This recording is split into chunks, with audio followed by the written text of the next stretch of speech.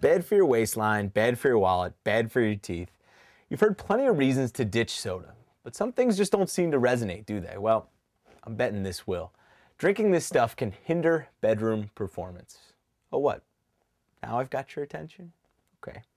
Scientists have discovered that slurping soda can lower testosterone levels, which then lowers your sex drive. It's because a constant supply of sugar creates a domino effect. Your triglycerides go up, your sex hormones go down, testosterone goes down.